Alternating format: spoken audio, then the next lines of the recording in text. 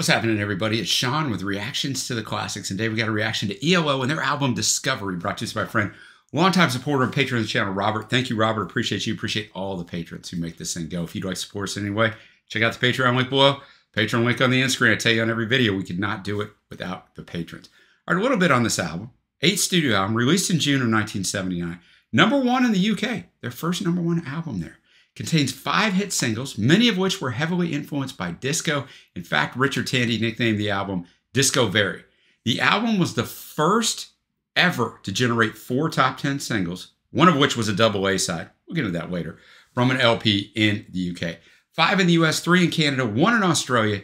One of the big kudos, year-end charts. You make the top of these or close to the top, you're doing something. It was #2 in UK and 2 in Australia on the year-end charts.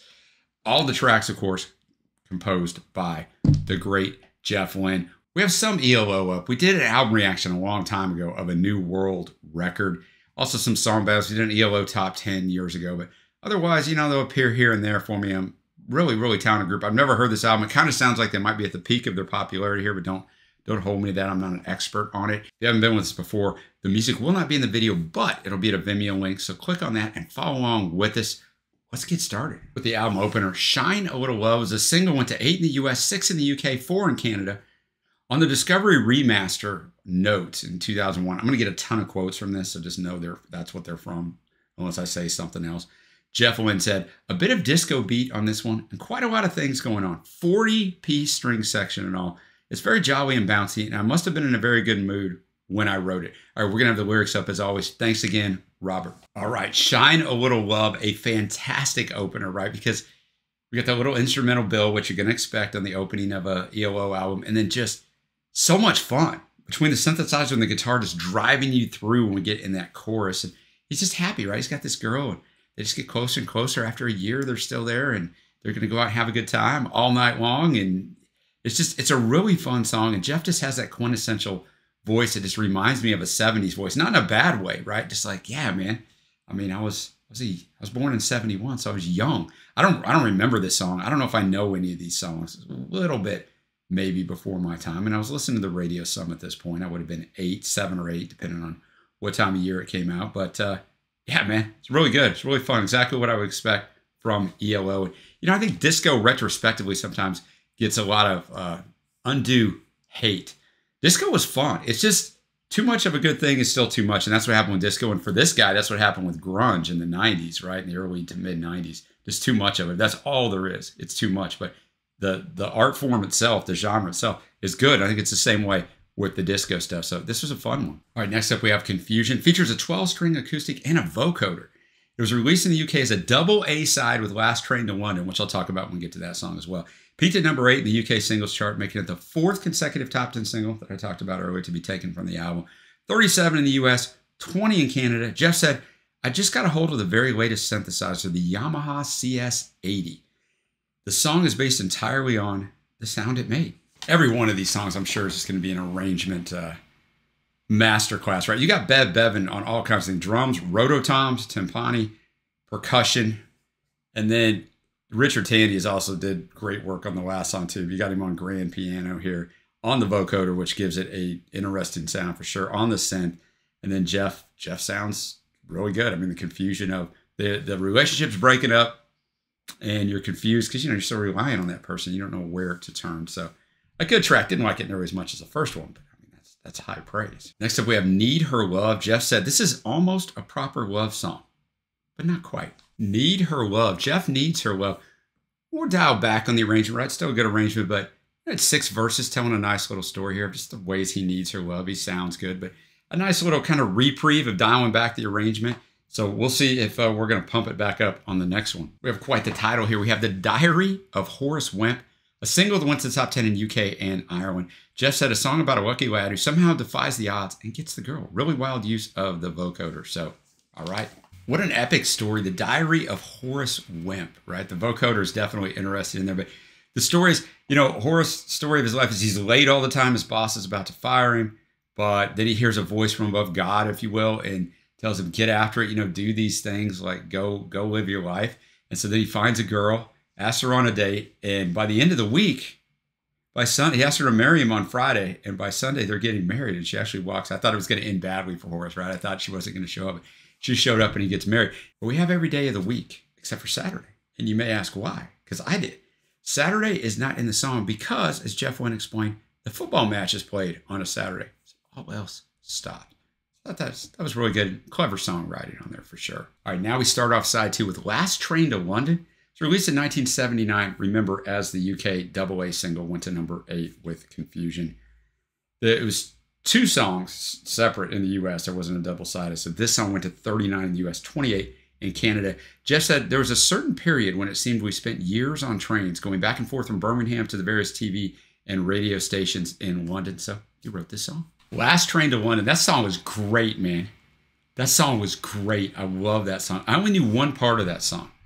When Jeff goes up into almost that falsetto type, right, on the chorus, but I really want tonight to last forever. That part, I knew that part, but this song starts out almost with the bass line in the song is fantastic. It starts out almost like Funky Town, right? And then it just kind of rolls its way through, almost some Beatle-esque and some melody here, but it's fantastic. My favorite song on here so far. Not to give away the ending of my favorite tracks, but that song was great. Everything about it was great. Now we head over to Midnight Blue.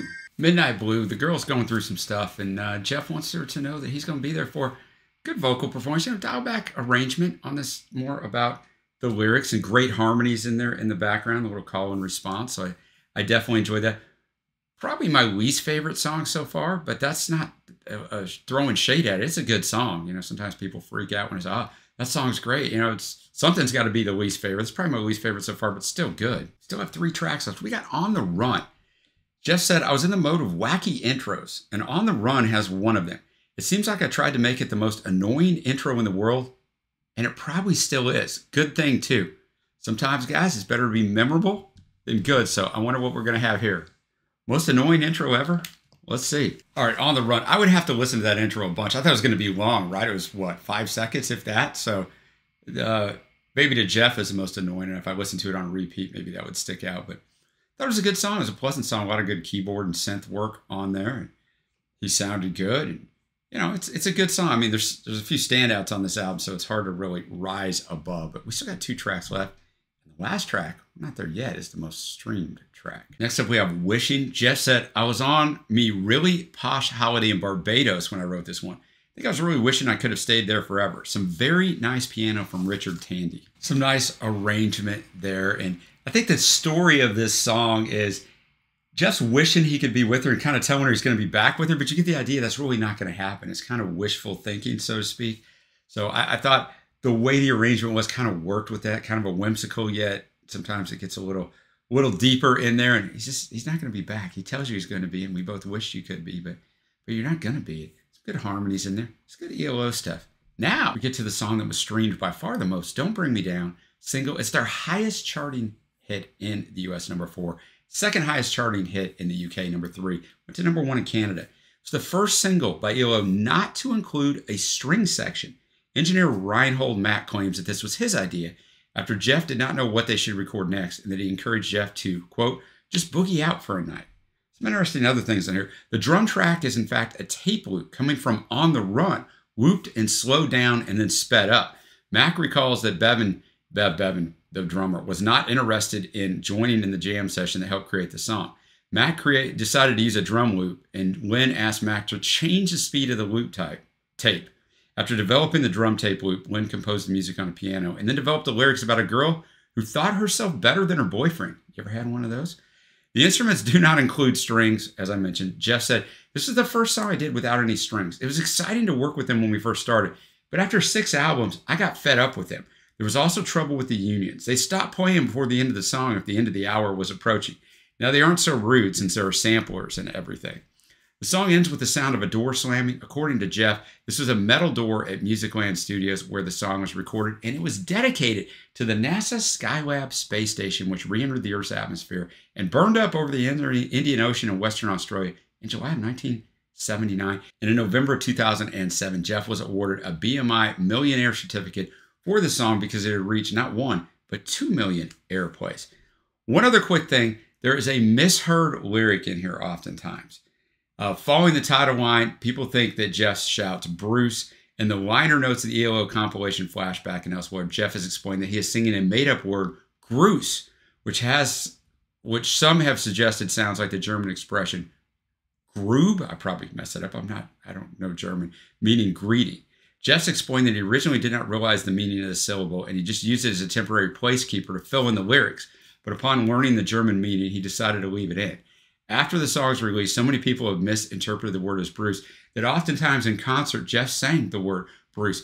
And it's common in music when you're recording something to put a placeholder in there. Dylan did it. Michael Jackson did it a lot and left it in his song. So let's finish this thing out. Don't Bring Me Down, an absolute banger, an absolute classic. Jeff said, it's a great big galloping ball of distortion. I wrote it at the last minute because I felt there weren't enough loud ones on the album. This was just what I was after. So some of the best songs you're ever going to come across in albums are ones that were written last for this reason, right? They wanted a single or they wanted something more upbeat or whatever. And oftentimes, I guess that pressure brings out the best, but just fantastic. Production on point, the distortion, like all of it. Don't bring me, like, it just has so much stuff going on, but don't bring Jeff down, girls. What are you doing? What are you doing? Fantastic way to end this album. And now we're going to get to my favorite tracks.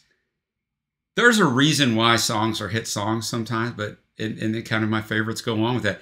Honorable mention, The Diary of Horace Wimp, and my favorite, Shine a Little Love, Last Train to London, and Don't Bring Me Down. I know Don't Bring Me Down is the most popular, but Last Train to London is actually my favorite. Now we're going to get to the overall score, which is also interesting because there's 9 tracks on here.